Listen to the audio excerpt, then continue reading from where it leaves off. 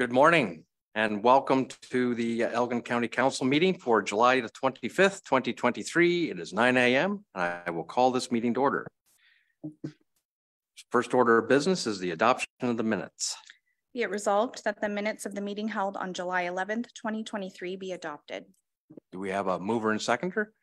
We have Councillor Latham will move and Councillor Hentz will second. All in favor? That is carried. Thank you.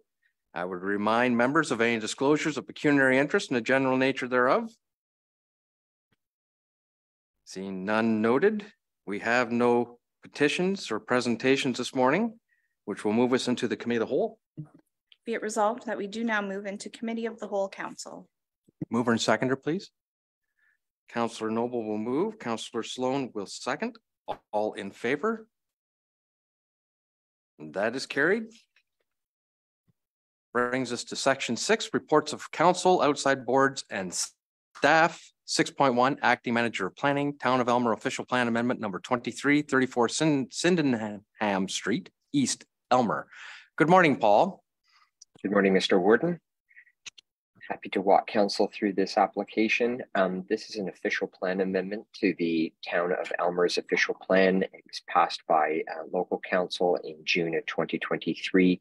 And it's a fairly straightforward amendment that's looking to redesignate the lands on Sydenham Street from low density residential to a special policy area, medium density residential 3, which will permit the lands to be used for an office at the front of the building and on the ground floor, and permit a maximum of 6 residential dwelling units on the remainder of the building. So essentially going from a low density residential designation that would ostensibly permit single detached and potentially semi-detached homes to a mixed use designation, which would permit a combination of commercial and residential uses on the property. The proposed application went through the standard application process and review process. Town council and staff supported the application. We've reviewed it as per the provincial policy statement, the county official plan, and the town of Elmer's official plan, and are satisfied that it meets all statutory and policy requirements. And as such, we are recommending approval before county council this morning.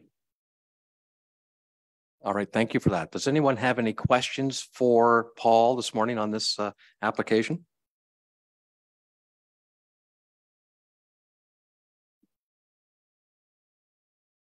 Fairly straightforward then. Okay, Jenna.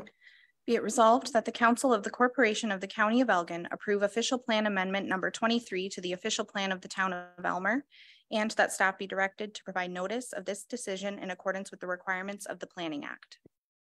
Do we have a mover and seconder for that? Councillor Cookett will move. Councillor Noble will second. All in favor? And that is carried. Thank you. 6.2, the man. Yep. Thank you, Paul. Manager of Administrative Services, Deputy Clerk, approval of fees and charges 2023. Thank you, Mr. Warden. Through you to members of council, the purpose of this report is to seek council's approval for changes to the county's fees and charges bylaw as recommended by the county's management team. Each year, the management team reviews the fees and charges that are levied for administrative activities within each department. The fees collected are to recover costs associated with materials, services, and activities. The changes that are recommended are indicated in red in Schedule A attached to the report. Anything in black remains unchanged from the previous bylaw adopted last year. Specific changes are also described in the report. And with that, I'd be pleased to answer any questions. Thank you for that report. Does anyone have any questions or require any clarification? Councillor Widner? Yes, thank you, Warden. Just for clarification, and I guess everything I read is the changes and the updates, and the ones in black have been there for a while. Through you, Mr. Warden, that is correct. Yes. Thank you. Okay. Any other questions? One question I have under engineering. You have the electric vehicle charging station fee. My understanding is that administration of the fee has been moved to finance. Should it be reflected accordingly, or should it stay with engineering because it is considered facilities? That's just clarification.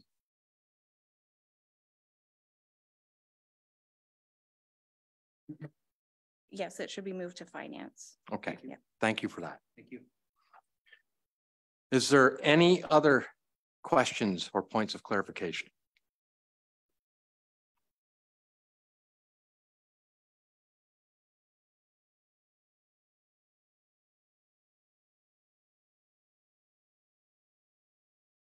No. Okay. Just one point I would ask is that considering that this is a bylaw, I would ask, is it interpreted that this would also be considered policy of the corporation? If I could refer that to the CAO, Mr. Warden. Thank you. So I think there might be some layers to the question. So with respect to the fees are a policy. It's approved by this council. And for that respect, it is a policy of the corporation. Thank you for that. Okay. I think it's important that the organization continue to be on top of escalating costs and trying to recover the fees and apply the benefits principle moving forward. So those who benefit from a particular service or that is offered by the county pays for that service rather than the ratepayer. So I think this is reflective in this particular bylaw. Those are just my comments. Jenna, if there are no further questions, I would seek the motion. Be it resolved that the report titled Approval of Fees and Charges 2023 dated July 17th, 2023 from the Manager of Administrative Services, Deputy Clerk be received and filed, and that the changes to fees and charges identified in Schedule A to the report titled Approval of Fees and Charges 2023 dated July 17th, 2023 are approved as amended and imposed to commence on July 25th, 2023. Do we have a mover and seconder for that? Councillor Widner will move. Do we have a seconder? Councillor Crockett will second. All in favor? That is carried. Thank you. Brings us to 6.3 from the Chief Administrative Officer Clerk regarding the Elgin Group Policing Agreement. Morning, Don. Good morning, Warden. Council, this is an existing agreement that we have with the OPP and 6 of our local municipalities. The agreement is due to expire at the end of this year. I had an opportunity to consult with all of the CAOs of the local municipalities. They're all in favor of renewing the agreement for 2 years. The financial information was included in the report. They have a rolling 4-year average in terms of how the fees are applied. So we're not expecting any significant change in either the levels of service or the fee structure based on what the last 4 or 5 years have shown us. So if council adopts this, that would be recommended that this would go back to your respective councils that have services with the OPP, and we'd be asking for your respective councils to consider and approve the recommendation to renew the services with the OPP for an additional 2 years. Happy to answer any questions. Thank you for the report, Don. Does anyone have any questions?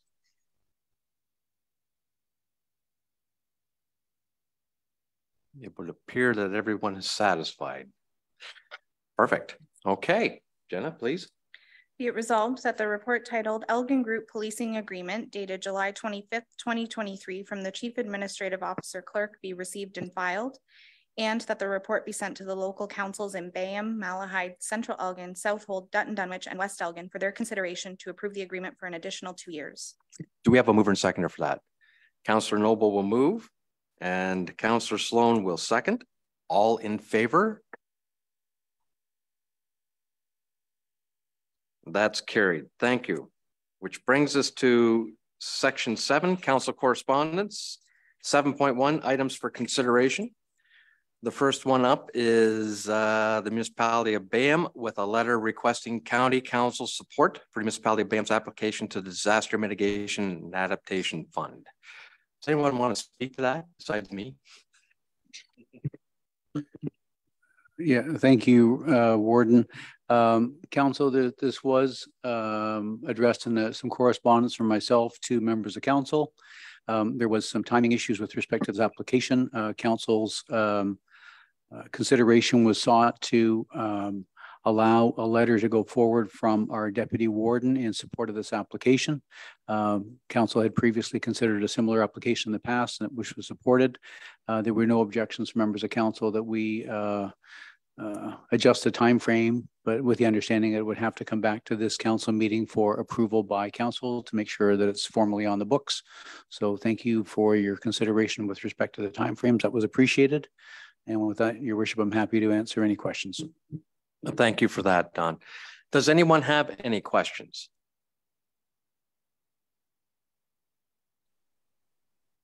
Should council choose to support this, we would thank you in advance. This is a project that at the local level has been on the books for a number of years. And each year costs keep escalating. We know that in 2021, although the letter alluded to a $20 million project, this is actually closer to a $35 million now. So if we don't act soon, it will be way out of reach. So that's why we're taking another shot at the DMAF program for this. So does anyone have any concerns or questions? And it is just a letter of support. Okay. Jenna, please. Be it resolved that the deputy warden be directed to write a letter of support for the municipality of Bayham's application to the Disaster Mitigation and Adaptation Fund for the purposes of funding the replacement of stormwater infrastructure in Port Burwell. Do we have a mover for that? Councillor Hentz will move, and it looks like Councillor Latham will second. All in favor? And that is carried, and I thank you. Moving on with section 7.12, letter from Southwestern Public Health regarding the revised budget approval and municipal levy. Who would like to speak to this? Councillor Cookett. Thank you, Mr. Warden. First of all, I would like to support this request and certainly be willing to make a motion to that effect.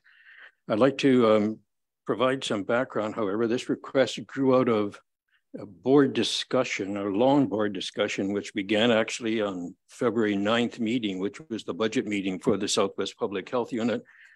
And during that discussion, the CEO or the executive director, Cynthia St. John, pointed out that the public health unit was far worse than provincial averages in all kinds of health indicators, which include the use of opioids, smoking, alcohol, mental health, ER visits, you name it, any kind of health indicator, the public health unit area was far worse than the provincial average.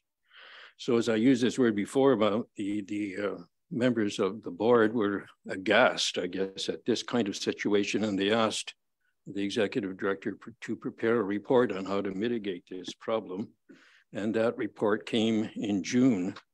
The result of that report was a request for $750,000 of additional funding. The budget for the public health unit had already been approved by the board earlier, and this would be in addition to the budget. I believe it's in the process of being sent to the ministry at this point. The ministry has not responded in terms of whether the original budget and this addition has been approved, and we won't know that for a while as far as I can gather.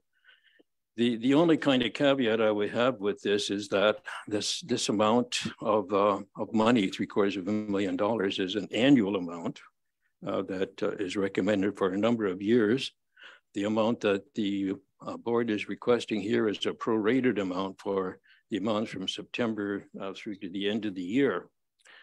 So the approval of this will probably generate an equal amount for coming years. But I feel it's kind of important, as I mentioned at the meeting, and the phrase is "put your money where your mouth is."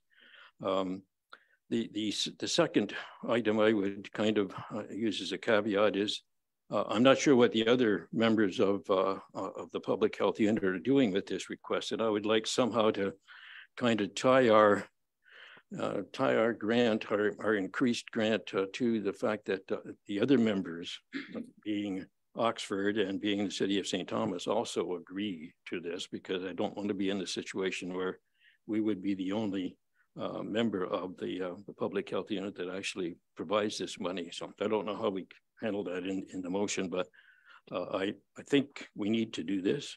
I think it's a good move by the public health unit to alleviate the situation. So I'll leave it up to the rest of council to provide input. Thank you for that, Councillor Cookett. Does anyone have any questions? Yes, please, Councillor Shiger. Oh, well, okay, I'll go to you first, Grant, because you're special and you're on the screen.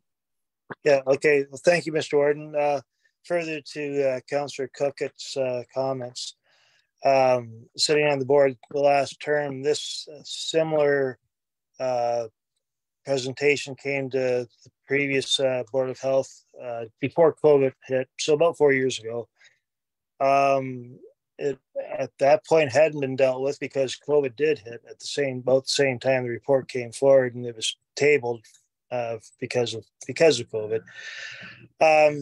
But since then, things have worsened. Obviously, it wasn't as bad of a report last time, but this time is definitely. You can see everything, all the indicators going downwards, which is very concerning for the whole area. So I do have concerns with the money aspect coming late in the budget process. I understand how that does happen because the budget was previously approved by the previous board, similar to what we do in Elgin and our own municipalities. That being said, I think Councillor Cookett has a good point that we need to be on board with the rest of our municipalities in this process. So if we could, I'm not sure how you want to deal with it in a motion, but I think we need to understand what the city of St. Thomas and Oxford County are doing as well. Okay, thank you for those comments. Councillor Shiger. Yes, thank you, Mr. Warden. So I don't dispute that we need to do something to address where we are lagging. I just want to ensure that we also look at other indicators such as funding per capita, because it is easy to always say that the problem is funding.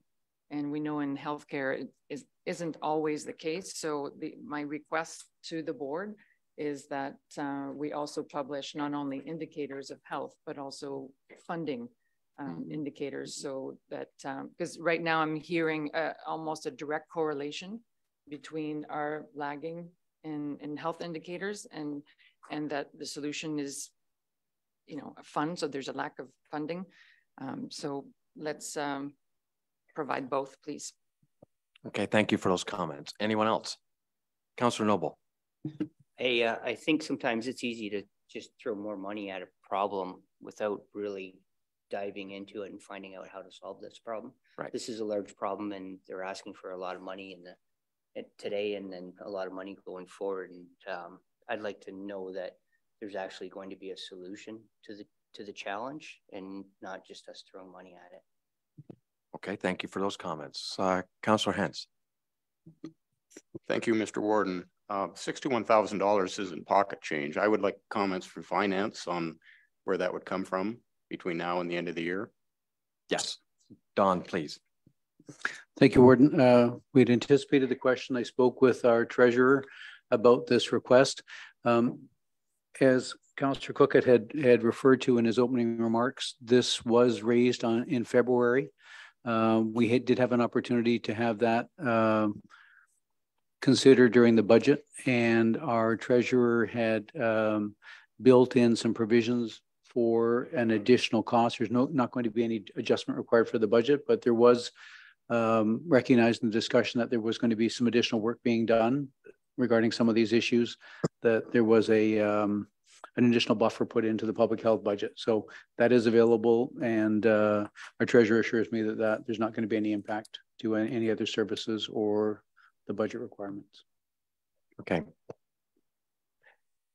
Anyone else? Yes, Nick. Thank you, Warden. So I just want council to have some clarity on it, because the wording in the letter I maybe read a bit differently than council. So the reference towards the end in the last large paragraph is an increase to the total Board of Health levy, which is a statutory obligation to pay. So the way this letter is framed, I don't know that it's actually a request for council to approve an additional amount, so much as it is a request for council to send the money to them.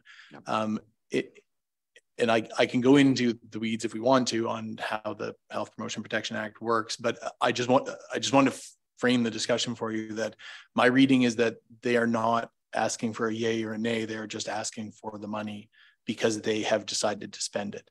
And there are mechanics for how that works, but I just wanted to have that piece of information for council before you continue your discussion.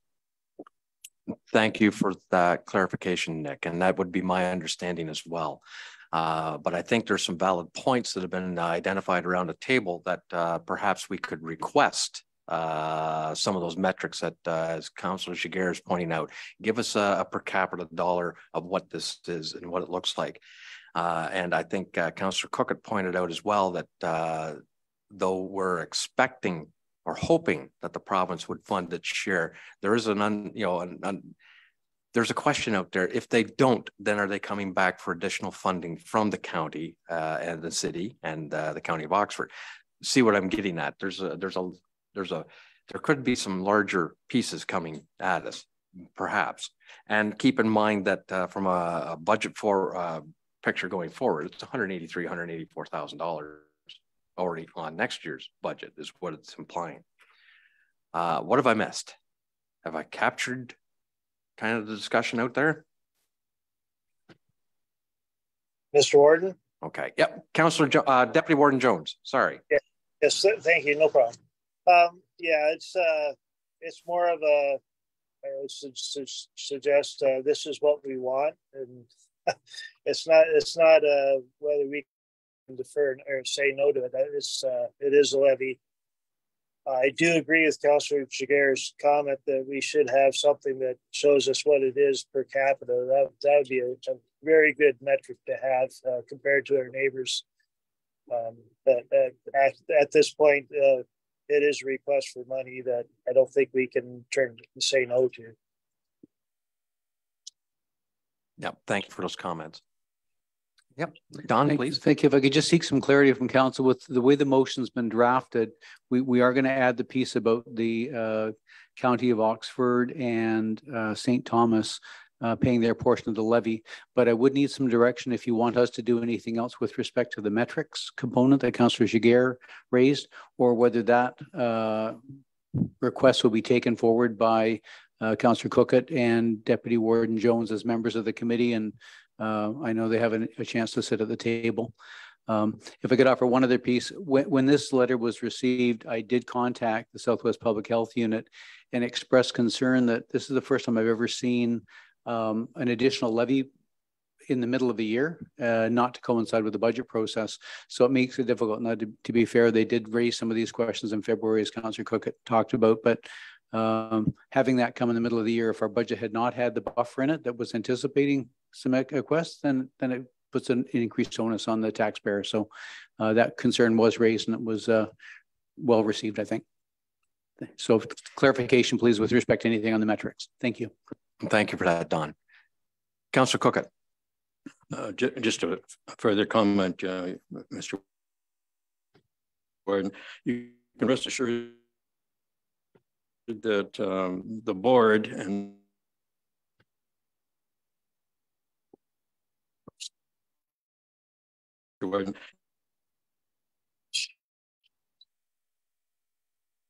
myself and probably Deputy Warden as well. Sure, we Councillor Giguère and ask what would satisfy your needs. It seems to me, if it were me, I would like to have something included in the motion to at least request and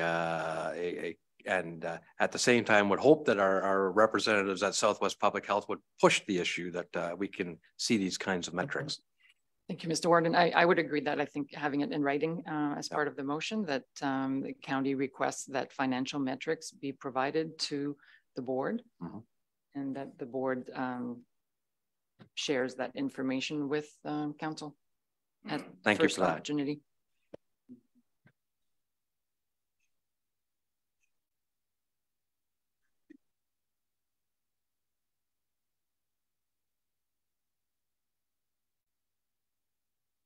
Okay, we're just having a brief pause while we get some wordsmithing done here.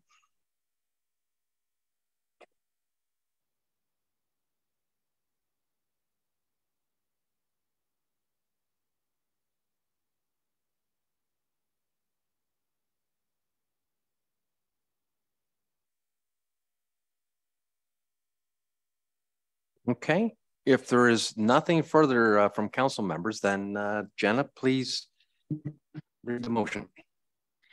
Be it resolved that the county remit payment of $15,313.50 per month beginning September 1st, 2023 for a total of $61,254 to cover the county's portion of the additional levy as requested by the Southwestern Public Health Board of Health, provided the County of Oxford and the City of St. Thomas agree to their respective levies, and that additional information be requested from the Board of Health regarding health indicator metrics to be shared with County Council.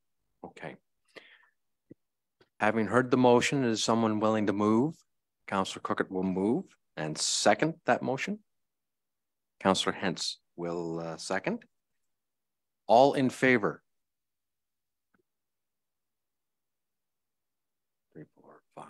Any opposed? 2, 3. It is carried. Thank you. Moving on to section 7.1.3, letter from the St. Thomas Elgin General Hospital Foundation, the interim executive director, requesting to schedule a delegation to County Council on October the 10th, 2023, and inviting councillors to a tour of the hospital's diagnostic imaging suite in September. Who would like to speak to that one? Don, thank you.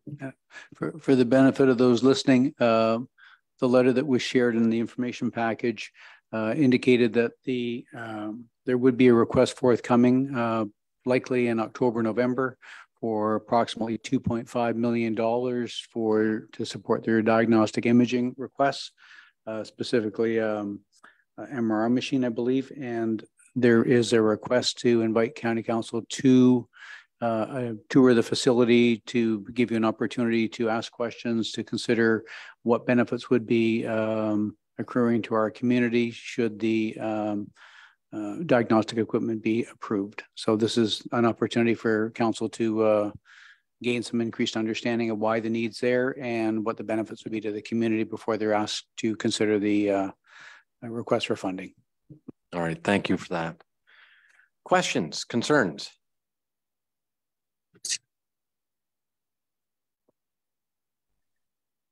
I would assume it is always better to have more information than less when we come down to making that decision, financial decision, should we be asked. So I don't see a reason why we wouldn't entertain a delegation from them. And if we have an opportunity to tour the diagnostic suite, I think it would be educational as well. Unless there are any concerns or questions, Jenna, please. Be it resolved that council support the request from the St. Thomas Elgin General Hospital and the St. Thomas Elgin General Hospital Foundation to provide a delegation to council on October 10th, 2023, and that staff be directed to coordinate a tour for County Council of the STEG Diagnostic Imaging Suite for September 2023. Okay, do we have a mover and a seconder for that? Councillor Latham will move. Councillor Noble will second. All in favor? That's carried. Thank you. 7.1.4, letter from the Ministry of Natural Resources and Forestry regarding the Legacy Oil and Gas Wells Municipal Transfer Payment Program. Yes. Don, I believe this one's yours. Thank you, Warden. The Ministry of Natural Resources and Forestry has identified that there are approximately 5,000 or over 5,000 legacy gas wells in southwestern Ontario. So they stretch from Niagara to Windsor to Sarnia and well into Lake Erie. There has been some recent experiences, including in our community, where there have been gas leaks that have caused concerns to public health, and it's required a fair bit of remediation. The ministry has identified $7.5 million of funding over a 3-year period to fund local communities to try and look at ways that they can either mitigate or prepare for response should there be an outbreak in their own community or a release in their own community. I had an opportunity to review the offer with your respective CAOs when we met on Friday of last week. There was general interest. Even those fortunate enough to live in Elmer, who apparently has no identified legacy wells, everybody was interested in seeing if we could take advantage of the opportunity to prepare for. Sometimes the wells are hidden and they're not known about, so everybody stands to benefit within the county. We're eligible for approximately $280,000 worth of funding. The caveat is that there's some tight timelines. We have to provide a proposal by mid-September, and the work has to be completed by the end of March. And there's a few other timelines that were included in the letter that was included with the council package, but the intent would be that we try and move forward with some opportunities to benefit all of us to reduce the risks or to prepare for a potential release. So with that, I'm happy to answer any questions. Had the unfortunate experience of having lived with one of these in my previous employment in Chatham, Kent. So I can tell you that it can be extraordinarily disruptive. It happens in any community, a part of our community, but if it happens in an area where there's a settlement, then it can be a major threat and disruption. So thank you. Thank you for that, Don. Does anyone have any questions? Councilor Skelton. Through you, Warden, to Mr. Shropshire, we had actually a map at one point that showed the area. Is that available? Yes, it is. We'll commit to sharing that with all the council. There was there's a map that it looks like it's, several hundred blue dots that are in our community. And when I got the message back from my CEO colleague in Elmer, he said, thankfully we have none. I sent him back a copy of the map with the words "Amen." It is extraordinary to see how many there are, but happy to share that with you. And I think given that we've also got a number of people considering development in their respective communities, some of the growth plans that have been entertained, making sure that we don't have any gas wells on any of the properties that are considering being for development is also something we might want to consider as part of our application process. Thank you. Thank you. Councilor Hens. Thank you, Mr. Warden. I did attend one of these meetings in Chatham, and it opened my eyes. And I'm from a municipality that has hundreds of legacy oil and gas wells. I also attended Ryan Brown's meeting that was held here, and he was left in charge of that at Chatham, Kent. I'm very worried about this issue. So my question is for Don, would this be coordinated at the county level and participation from municipalities? Yes, and all of the CAOs were quite anxious to lean into this as an issue and to take part. So it would definitely be coordinated. And I'd go a step further. I've tried to reach out to some of our neighbors with the hopes that, if they're also getting in that range of $280,000, maybe we could do some complementary activities. Maybe somebody uses the money to develop a training program. Maybe somebody else looks into gas monitoring. I mean, there may be some ways to leverage some of the funding available. So early days yet, we just got the application and discussion last week. But yes, definitely the CAOs are interested in participating in the process. Thanks. Thank you. Councilor Shiger. Thank you, Mr. Warden. Yes, so a few questions. Is this funding available only to upper tier? So the quick answer is upper tiers receive the request for funding. The targeted audience are local or are rural municipalities in Southwestern Ontario that have the highest risk. So it doesn't make any sense for us to look at something that's just going to benefit an upper tier. It's clearly from our emergency response perspective and mitigation. These are things that are going to be directly impacting people at our local municipalities. So their participation and engagement in this is essential for any sort of expected, positive outcome, I can say. Thank you. As a follow-up, I'm just curious how they came up with 280,000 and what that represents. Is this 50% of the potential cost? Like, do we have an estimate of what this initiative would cost? Is it 100%, 50%, maybe 10%? Like, what would we be actually looking into doing? And do you divvy up per number of wells? So if one municipality has 100 and the other one has 5, to me, it lacked a bit of context to understand the bigger picture. I don't have a definitive answer for you. I can tell you based on what the expenses were like responding to the well in Wheatley, it was well over $10 million. The province picked up some of that. There were other expenses that the municipality picked up. I think $280,000 it's a nice start. We're not expected necessarily to put any money on the table to do matching funding, whatever. It's a complete grant.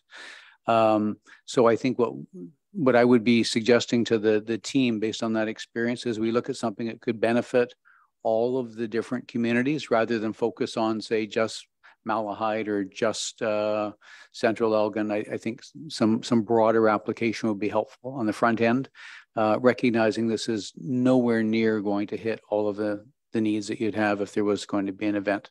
And at $7.5 million was over 3 years for all of Southwestern Ontario. So it's a nice start, but a lot of work to do yet. Councillor Latham. I was just saying that West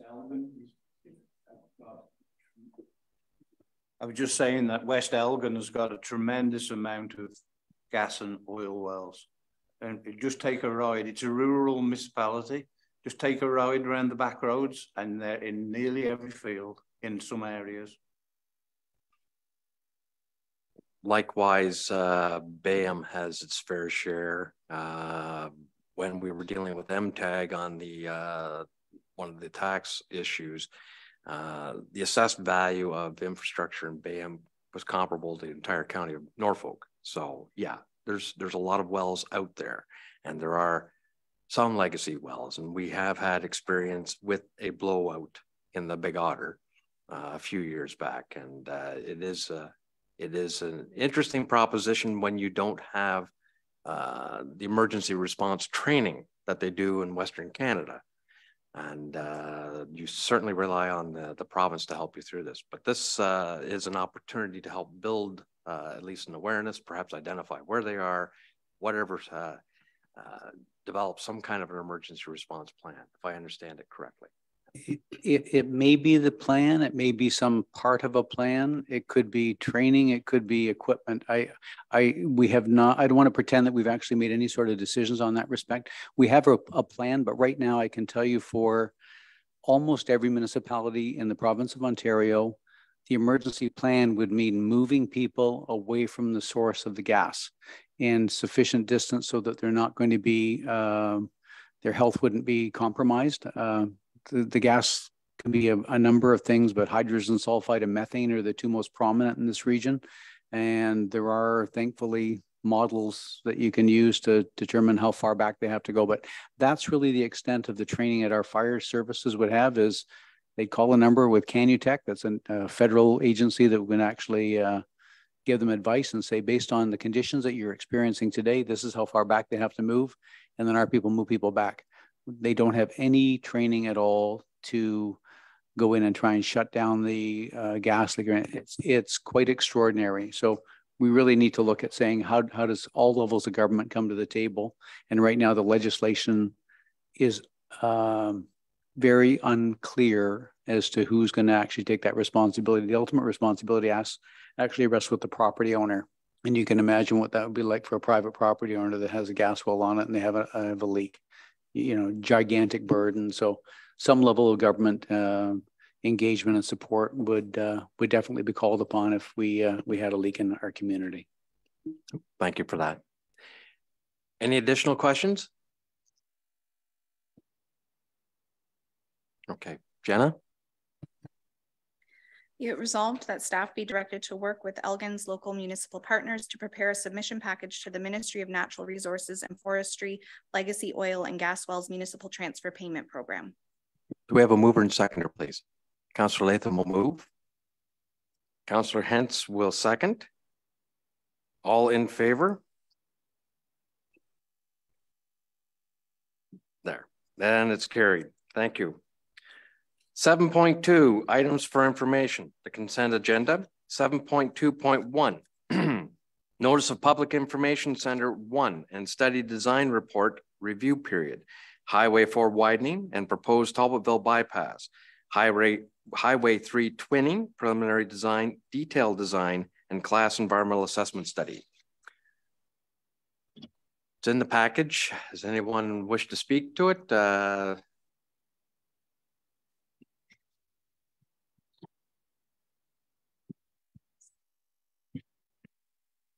I would note that on the news last night, it identified that they were going to be covering it tonight on the local news. So catch the news at 6.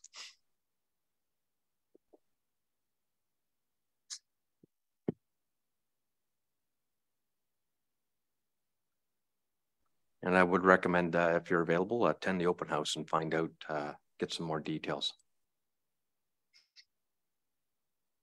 Okay. Be it resolved that correspondence item number 7.2.1 be received and filed. Mover and seconder, please. Councillor Noble. Seconded by Councillor Sloan. All in favor? That's carried. Thank you. Brings us down to section 8, other business. Are there any statements, inquiries, or members by council?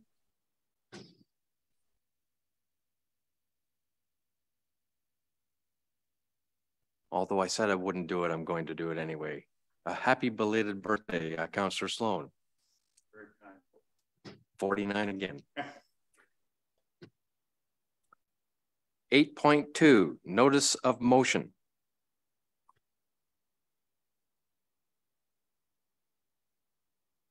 And 8.3, matters of urgency. Councillor Widner. Yes, thank you, Warden. Against the council's consideration, I'd like to bring forward for closed session, have a discussion involving an identifiable individual. We can have a discussion under closed session. I appreciate that.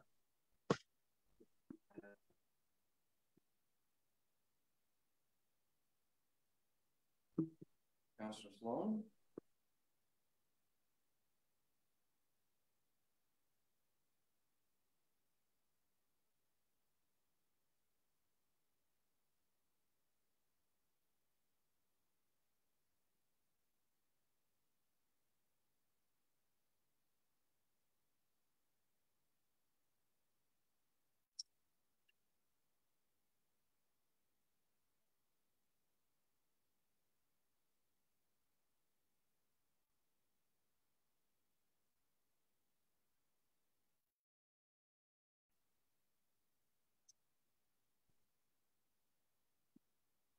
Warden, pardon me for interrupting, but the motion that went forward, just to clarify, my understanding is that you were seeking legal advice on that issue. That's one of the reasons for bringing it in the closed.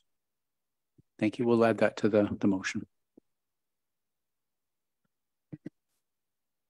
Be it resolved that we do now proceed into closed meeting session in accordance with the Municipal Act to discuss the following matters under Municipal Act Section 239(2). Closed meeting item number 1, closed meeting minutes, July 11th, 2023. Closed meeting item number 2, boundary adjustment matter, Section 239(2)H, and closed meeting item number 3, Section 239(2)B and F. Do we have a mover and seconder for that motion? Councillor Noble? Councillor Latham? All in favor? Okay, that's carried. Thank you. So we'll wait till we go offline. Welcome back. We will now entertain the motion to rise and report. Be it resolved that we do now rise and report. Mover and seconder. Councillor Sloan. Councillor Noble will second. All in favor? That's carried. Closed meeting item number 1. Be it resolved that the closed meeting minutes from the July 11th, 2023 meeting be adopted. Mover and seconder, please. Councillor Noble will move. Councillor Sloan will second. All in favor? That's carried. Closed meeting item number 2. Be it resolved that the confidential report from Warden Ketchabah be received for information. Mover and seconder, please. Counselor Sloan, Counselor Noble. All in favor? And that's carried. Close meeting item number 3. Be it resolved that no further action be taken. Mover and seconder. Counselor Hentz. And Counselor Jaguar. All in favor? That's carried. Motion to adopt recommendations from the Committee of the Whole. Be it resolved that we do now adopt recommendations of the Committee of the Whole. I think I saw Counselor Sloan moving that. Counselor Noble will second. All in favor? That is carried. By consideration of the bylaws, bylaw number 23-33, fees and charges. Be it a first, second, and third read of bylaw number 23-33, being a bylaw to provide a schedule of services and activities subject to fees and charges by the County of Elgin, and to repeal bylaw number 22-26 as amended. And I'll note that the amendment would be moving the EV charger fee from engineering to finance. Mover and seconder, please. Counselor Sloan, Counselor Latham will second. All in favor? That's carried. Bylaw number 23-34, the confirmation bylaw.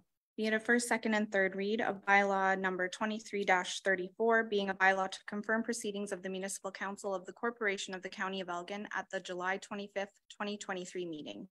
Mover and seconder, please. Up, Counselor Deputy Warden Jones. Get him on the record. Seconded by Counselor Noble. Thank you for that. All in favor? That's carried, which brings us to the adjournment motion. Be it resolved that we do now adjourn at 10:50 a.m. to meet again on August 8th, 2023 at 9 o'clock a.m. Counselor Widner will move. And Counselor Sloan. All in favor? That is carried. Thank you for joining us this morning. We certainly appreciate it.